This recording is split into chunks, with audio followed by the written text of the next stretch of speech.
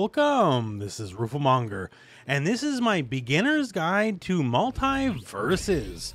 So in MultiVersus, it's a pretty jam-packed game. There's a lot of things going on, so everything in this video will be time-stamped for your ease of use. So skip ahead to whatever makes sense for you, and if you do skip ahead, leave a like, please. That'd be very much appreciated. But yeah, I'm going to run over basically all the aspects of how MultiVersus works, from the easy stuff to more advanced stuff and more points in between. And that all said, hey, let's get right to it and let's talk about the basics. So now talking about the absolute basics here, let's start with just the buttons. The game has two core attack buttons, your regular attack and your special attack. And both buttons, you can do a regular attack, forward regular attack, down regular attack, up regular attack, and much the same here. Regular special, forward special, down special, and up special. And they're different for every character. Everyone does different things.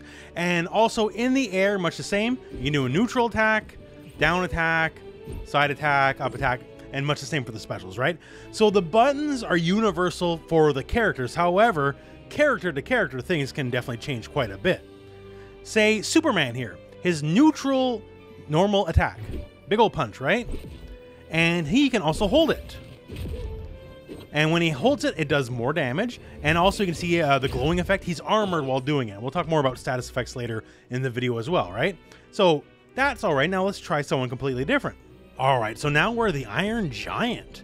And Iron Giant's neutral attack, he takes a big old bite out of some metal. And you might notice he glows purple while doing it. His can also be held, FYI. The purple means it's armor breaking property. So certain moves have specific properties. So Superman's neutral attack was armored, and Iron Giant's is armor breaking. So some pretty key differences. Also, when you hit, you have a chance to connect and generate some resource for the character. So everyone's stuff is different. The controls are the same across the cast, yes, but everyone's movesets are wildly different from one another. Now, some more universal rules. We'll use Iron Giant while we got him here for a second. Normally, everyone can double jump. Iron Giant can't, but he has thrusters. So he can have soft flight, basically, but he can't double jump. And of course, jumping a very big part of the game, all sorts of stuff for movement, gives you access to all your aerial normals, just important across the board. And another universal trait is the dodge. So you can set this to whatever button you want. On default, on pad, it's R2. But the dodge is your only real form of defense in this game. And we'll talk more about that later, I guess, in the video. But it's a fully invincible move. While you're dodging, you cannot be hit, which is great, because there's no blocking in this game, right? So this is how you get around. Also, it's tied to a lot of stuff. Like if you dodge and then jump, you get a much better jump than you normally would. You can dodge and then cancel the dodge attack to have like an invincible startup attack. So there's a lot of nuance to it. But at the base level, it is your defensive move. It is your get out of dodge, I don't want to be here. Now, one of the things here is you can also just dodge in place. You don't have to dodge in a direction. So if you don't want to give up ground while having some invincibility, that's good. And now, you might notice the more I dodge, that blue bar is going down. So dodge is basically this. You're invincible for the duration. That's great. But the more you dodge, the less and less invincible it gets. So basically, it's the game's way to penalize you if you're dodging just a little too much. And if you run out, it takes a while to get going. Now, you can hit the enemy to help build it back up, that kind of stuff. But just keep in mind, it's good, you want to use it, and some characters it's key for mobility. Like Superman. Superman, he doesn't walk forward as fast as a lot of the rest of the cast, right? But his dodge is lightning quick. So just for the movement, Superman's dodge is very good. Also, lets him go right into some of his aerial attacks. And he has very strong aerial attacks, FYI. So for Superman, dodge is not only just a tool to defend yourself, it's also a burst of speed to help get in. So that's a little different character to character. Some people, they want to use it more that way. Some people, they want to use it less that way. But suffice to say, there's a reason this has a meter. Because this is one of your most important things you can do regardless of whatever character you are. Now, just to talk more about movement in general, whenever you're in the air, you can simply hold down and just fall down faster. This, in of itself, just for general movement, is good. Someone like Jake, it's actually a big part of his offense. Jake, his jump neutral attack, he does this big balloon, right? But the thing is, if you just jump and do it, Like, you might go over the enemy's head or whatever, but what you want to do is jump and immediately fast fall.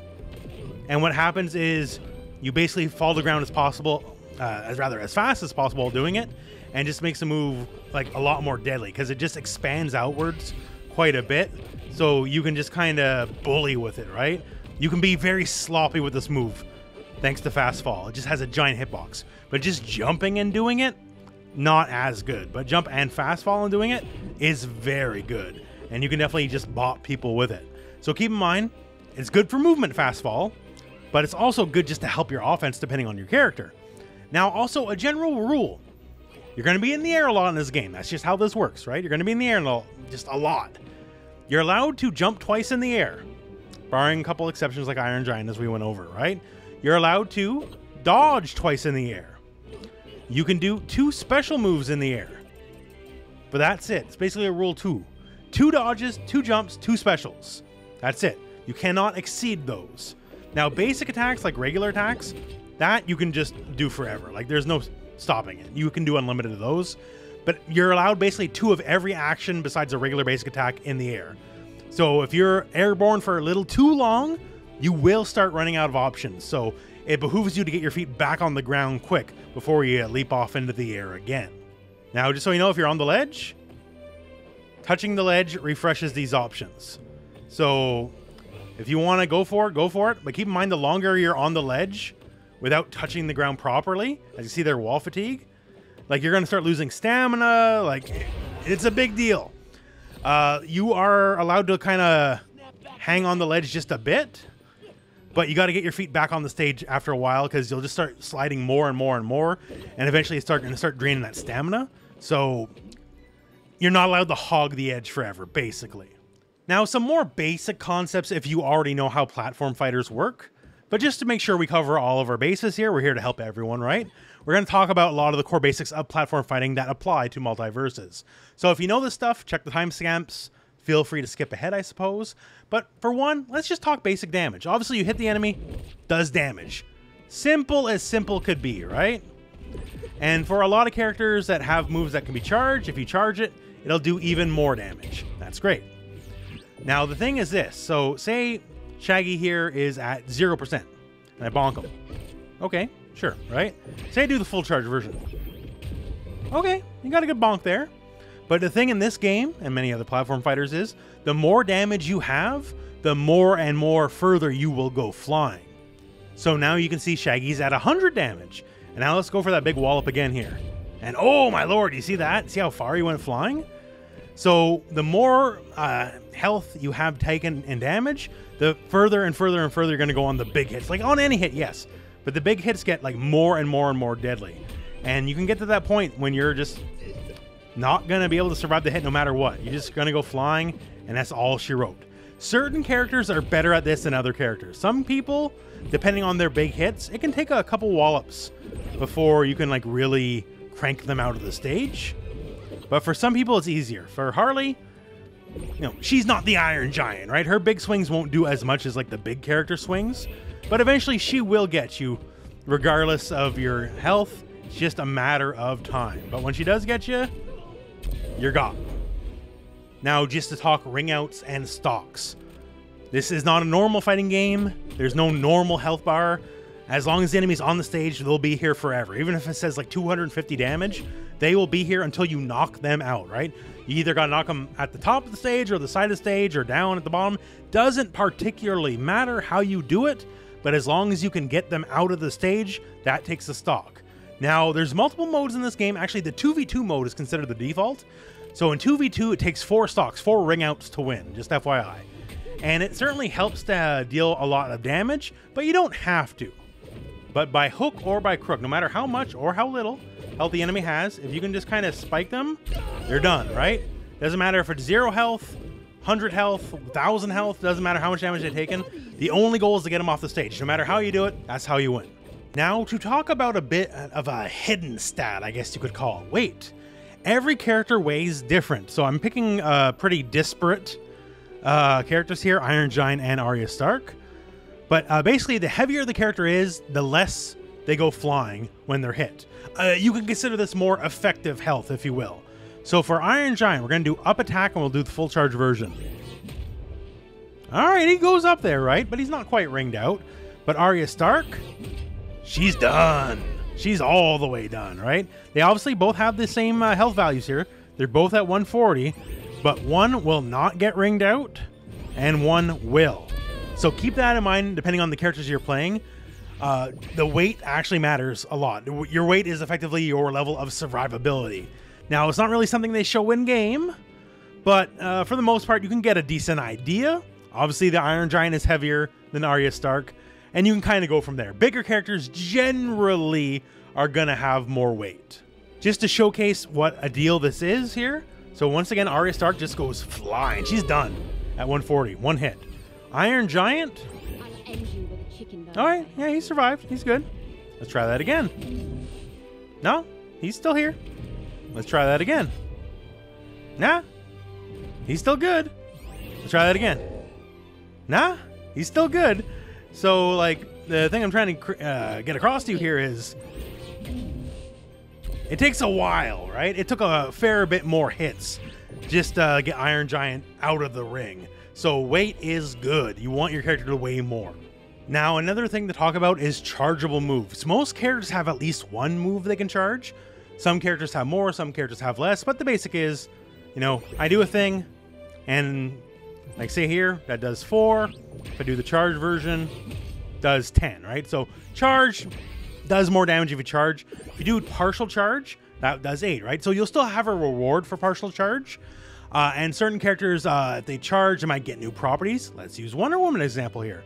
So forward special is a big old shield bonk, right? And you see here at the very, very tailor end of it, the armor icon shows up. But if we hold the button here, we actually stay in the stance. We can just absorb hits. Much the same here, down attack. It's like this garbage nothing attack, right? But if I were to hold it, okay, now it becomes something a little bit more real, right? And also at the end of the attack, she's also armored. Wonder Woman and armor is a big thing. For Wonder Woman 2 specifically, down in normal attack, she has this special bar she can build up here when she blocks projectiles with her shields or just any sort of armor. And when she does, then all of a sudden the attack gets much bigger and better, right? So that's good. Someone like Rhindog, who's a little bit more like a zoner herself, just neutral special here, toss a little fireball. But if you were to hold it, and comes, well, a much bigger fireball, right? And he can do this with many of his attacks here. So it's just a big part of the character. Every character has some amount of charge, and for some, charge gives special properties, so check it out character to character. Some moves are also aimable. Like Iron Giant here, this is up special. As you can see, I just can't hit him. Like I can't hit Steven Universe at all. But if I were to hold down while doing it, all of a sudden, the arc changes. And depending on how you hold your analog stick, basically during this move, he will try to arc the move appropriately to how you aim your analog stick. So here, nothing, but now holding down, I totally can't hit him. So keep that in mind. Some moves are aimable. Let's give you a very strong example. So Jake, just any of his side regular attacks, is a big old wallop, right? And it is a charge move as well, and it has a sweet spot. So you're gonna be aiming at this a lot, right? Like it is outside the range of most characters' effective attacks, so he can hit you and you can't hit him, right? But the thing is, you know, well, it's a little predictable, right? It goes in a straight line.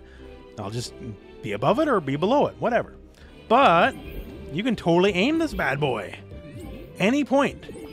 This is easier if you're on a controller that has analog versus, say, like a digital input like a keyboard or a hitbox or something, because it's a true analog aiming.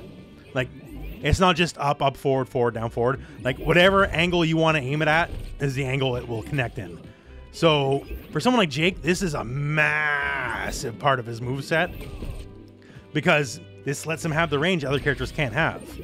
So aiming this move is a big deal. And lots of characters have aimable moves, so mess around with the cast, see what you can aim and what you can't aim. Now let's talk status effects. There's a lot of positive ones and a lot of negative ones. So you've already seen here armor, right? If you glow yellow, you'll see the shield. You can basically tank hits. That's easy enough. Now Superman, he can inflict the freeze mechanic. So if you build 15 stacks of freeze, well, you're frozen. And it's just like Sub-Zero Mortal Kombat. When you're frozen, you're frozen. You cannot do anything. It is literally a guaranteed free hit for Superman or his partner. So you don't want to get frozen. And Superman can say team up with Velma, who can also freeze, to freeze you double as fast. So there's like viable team building strategies there. So froze, simple enough. Also, flame. So his laser eyes put a flame debuff on you. It's not too big, not too pronounced, but you take a few more points of damage. Now let's take something a bit more big. Iron Giant. Not only will he set you on fire, he can create like flame pools that are just active DOTs. Like if you're in the flame pool, you're going to be taking damage. So for him, this is a bigger part of his game plan, because you'll get the initial burn on you and then literally turns the stage to lava, right? Part of the stage is now Flora's lava. This is somewhere you don't want to be. Even if he doesn't necessarily connect with the move fully, if he can somehow like get you into it, you will start burning. So that is something to watch out for. Other things that are debuffs are stuff like Weakened. And Weakened, pretty self-explanatory. When Weakened stacks are on you, and you can put multiple stacks on, by the way, basically you do less damage. Easy enough. Another fun one, there's invisibility. So in this case, Batman, oh, there he is. Well, there he is, right? But he's invisible inside the cloud. So there's a lot of little status effects throughout the game. It really changes character to character. Some characters are all about ice, some are all about fire, some are all about their various little gimmicks. Like Arya Stark. Arya Stark has the face buff, where if she can steal your face, well then things get a little rotten for you, because she can like literally turn into you like Shang Tsung style and do moves to you that are your moves, and other fun things like stuns and all that kind of stuff, right? So a lot of characters have their own unique resource on top of like just the universal buffs and debuffs. They can apply stuff that is very specific to their own character. And finally, in this little section here, just stages. Stages matter a lot. Stages are wildly different in this game. So this stage that you see here is kind of like the platform fighter classic. The one big bottom lane here and 3 platforms. If you've seen any of these kind of games, you've seen this one to death. But then there's stuff like the Scooby-Doo stage, the Haunted Mansion. So this stage has walls. Like, I literally can't go and force myself to get ringed out. It's not happening.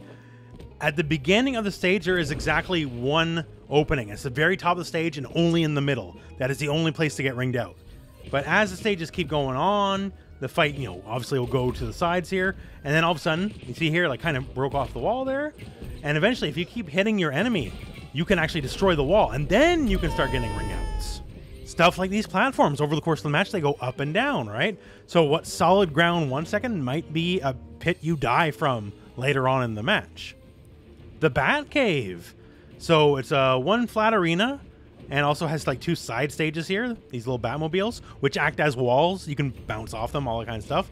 And environmental effects will happen in the stage.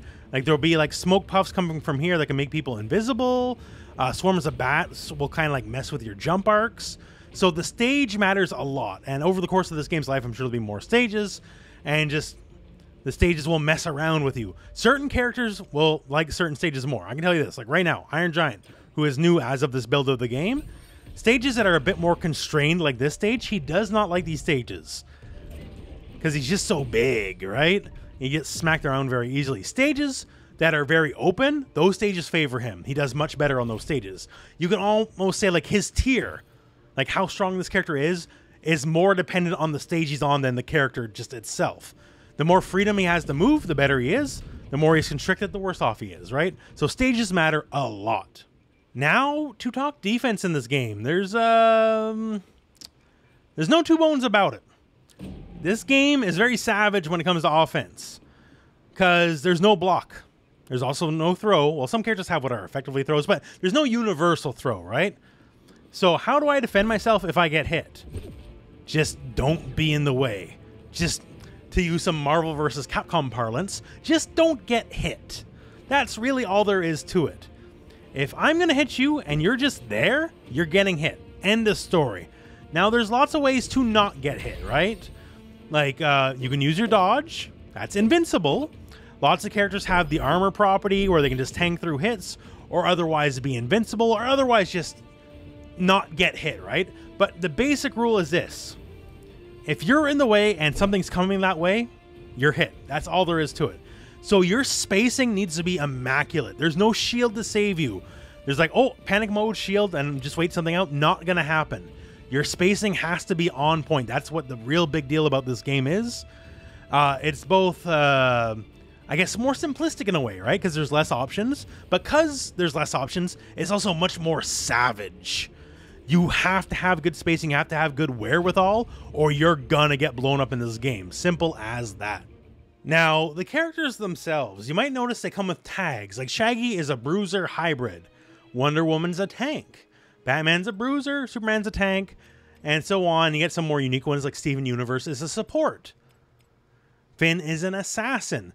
So they actually do mean some things depending on the character, but they're just generally rules. Assassins generally don't have great defense, but they're offensive monsters. They're blenders, basically, right?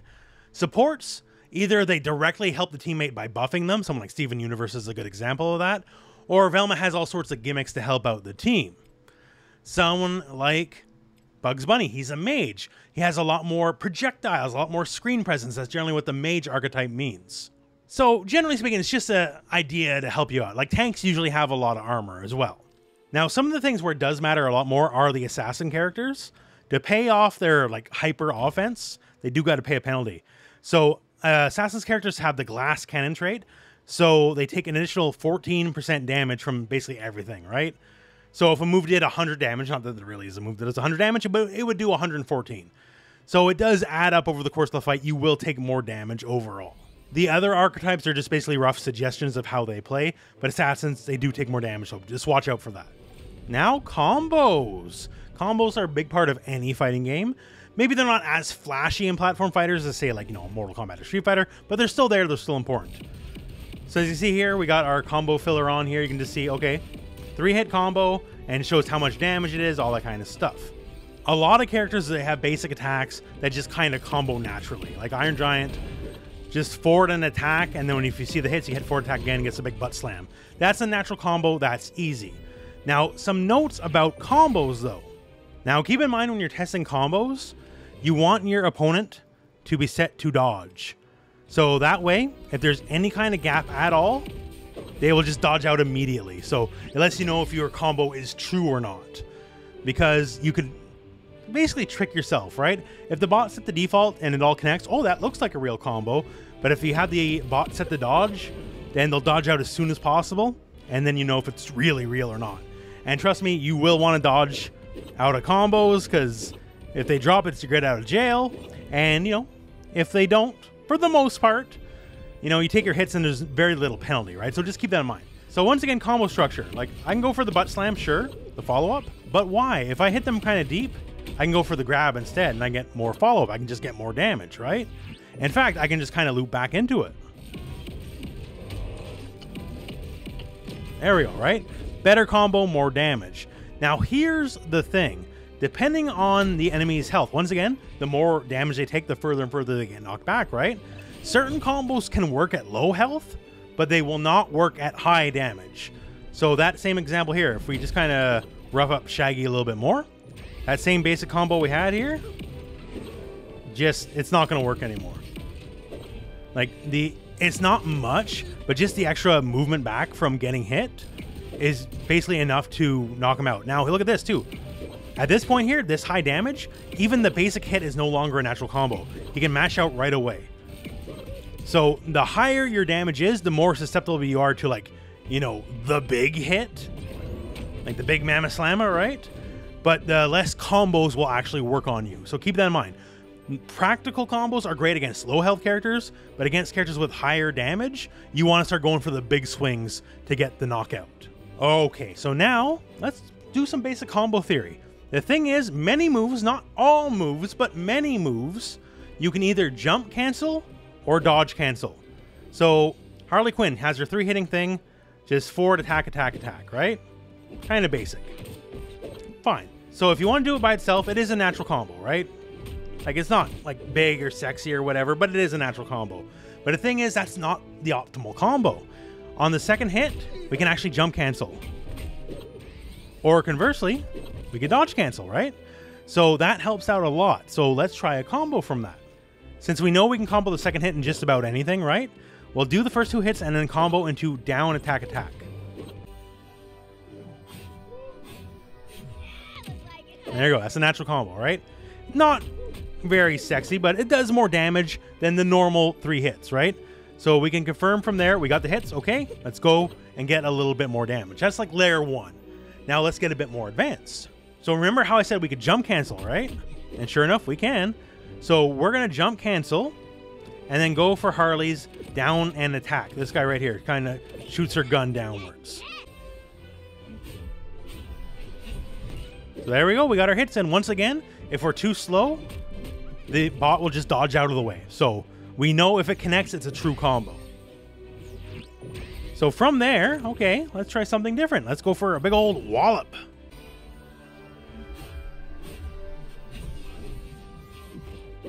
All right, there we go. So even better yet. But one of the things we can do also is go into, from the down gunshot into the up gunshot. So let's try that out.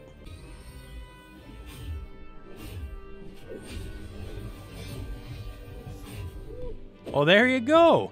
So we did down gunshot, up gunshot, landed, and then bonked him with the bat. And that's the beginnings of a basic combo. And once again, you can hit confirm this. You can just go for the first 2 hits. And if you get it, well, then you can just start confirming and going into the combo from there. Oh, okay, I got my hit. And then we bonked him, right? So I can easily hit confirm and get the combos from there. Now, once again, too, keep in mind, we talked about the health, right? So when the health starts getting higher and higher, this basic combo will stop working. Things just get like very difficult because the basic hits kind of blow them back quite a bit. So it's much more difficult to kind of like hit confirm the jump. And at extreme damages, like this isn't even a combo anymore, right? So that's a thing. But once again, it's character to character, right? So at low health, this is like a nothing combo. Like it gets damage, sure. At higher health, like that's a big spike, potentially a kill. So watch out, it's really good. Now that's Harley Quinn. I just want to show you a couple other characters' basic combo examples. So Superman, a good example here of a combo starter would be jumping, forward, and attack. This guy here. Because of, once again, we talked about earlier in the video, how his dodge, more so than most other characters, helps his movement. So you can kind of just do quick dash forward punches like that. And you might also notice here, the enemy kind of has to hit the ground first before they're going to recover. Once again, they're set to dodge as fast as they possibly can. But at lower health values, they have to ground bounce first before they can dodge. So let's use and abuse that. So we'll get our hit in and we'll just keep attacking. You can either use air normal or you can kind of land and get your straight punch in. That's a natural combo either way. That's basic. Now let's try to get a bit more advanced.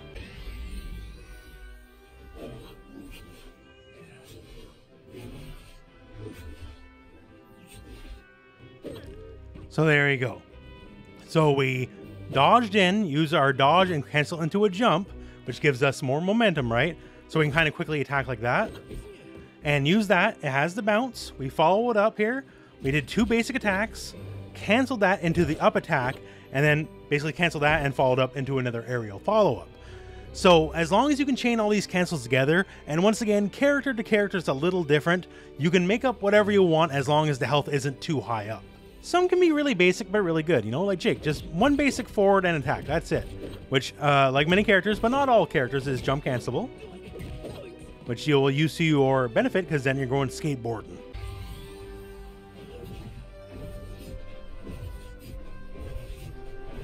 There you go, mathematical, and they're on fire. If you manage to get 3 skateboards in a row, it'll play a flame debuff to the enemy. And it's pretty easy because once you get the first, it just kind of ground bounces them over and over, so it'll just launch them back into your trajectory. Because his basic attack, as we talked about Superman, right? It kind of forces that knockdown. That little just ground bounce that they have to take. So if you can just kind of do that and then force your way here, and if you believe in it, just jump cancel it right away, and then just go for it.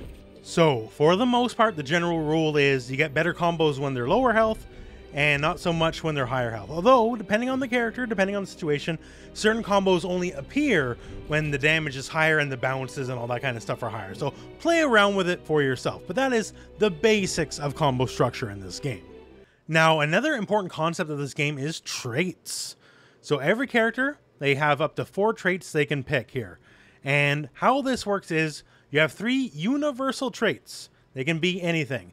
They come in offense, defense, and utility categories, and they do things like, hey, do more damage, reduce cooldowns, maybe get a bonus if a certain situation happens. Some have additional bonuses or just stack up on their original bonus if you and your partner in a 2v2 situation pick the same perk. But generally, they come in like small, just ways to like kit out your character. The big ones, though, you can see here, the 3 small ones and a big one, right? The big ones are character specific. The ones that go in these 3 slots are universal. But the character specific ones just change character to character. And these are the ones that have a major impact. So for Iron Giant here, we have Afterburners. If you do his flame attack with his rocket thrusters, it leaves an actual DOT firewall after the fact. This guy here, Static Discharge, can give him Stacks of Thorns. That's another kind of buff where the enemy takes damage for hitting you. So it basically lets him do more damage to the enemy passively. Or the wrong side of the bed, where he just starts and spawns with part of his rage gauge already filled up so he can go into his ultimate quicker. Every character has the ability to have the generic passives, and every character has at least 3 major passives that are unique to the character and can wildly change how they play, so just keep that in mind. Now, the big thing, the final thing to mention here, is this is fundamentally designed to be a 2 versus 2 game. Now, yes, you can play 4-player free-for-all if you want, you can play 1-on-1 if you want, but a lot of just the core design is 2 versus 2, to the point where many characters have moves that interact with their teammates. So Wonder Woman, if I lasso the enemy, they get hit. Sure enough, right? But if I were to lasso my teammate, they get brought in, and they also get an armor buff. So I have a benefit for hitting the enemy or hitting my teammate. Much the same, say the shield, Wonder Woman. Wonder Woman is definitely a team player character. If I hit the enemy, or rather hit my partner with the shield, they get an armor buff for a split second. I have a move, just down a special, and it gives me armor. But if I'm somewhat near my ally, it'll teleport me to my ally and give them armor as well, right? So much of what I can do can also benefit my ally, and that's very much intended. Iron Giant, whenever I activate my shield, my ally gets a buff. They'll get the Thorns buff, so whenever someone hits my ally, they'll take a little bit of damage. So I get my bonus, but just by activating my bonus, even far away, my ally also gets a bonus. Someone like Rhindog can tether the opponent, and along the tether too, it'll deal damage to the enemy the whole time. That's good. And you can call it in and just rip them right to you. So while you have the tether up, say they're accidentally going over the edge, you can just activate and bring them away from the edge to save them. Steven Universe has a projectile that creates a shield, and if it hits along the way, it'll just pop the enemy. And if you hit it on your teammate, they get armor, right? And in a good example for someone who's just designed for team play, so his basic role, if you do it neutrally, it's a shield. And while he has a shield up, your partner also has a shield. Now, you are stuck in place. Your partner, though, is not. They can move around freely. So I can just be holding the shield up, and Iron Giant here, he can just start going crazy, knowing I got his back, because as long as I'm doing my shield, he has a shield as well. So teammates, synergy, characters working well together, all this stuff is a big deal. Characters work well together, they give each other's buffs, there's perks that help other characters, and there's synergy. It's all about 2v2 in the end. Feel free to play whatever mode you like, but keep in mind just 2v2 is where a lot of the ideas are designed. And it's to absolutely the game's benefit, in my opinion, as things are just pretty cool that way. And that, my friends, is the beginner's guide to MultiVersus. So hopefully I covered enough aspects of the game to help you understand how everything works. There's still even so much more under the hood to talk about, but perhaps we'll save that for another day. But this is the basics of the game, and should help you understand just how everything works.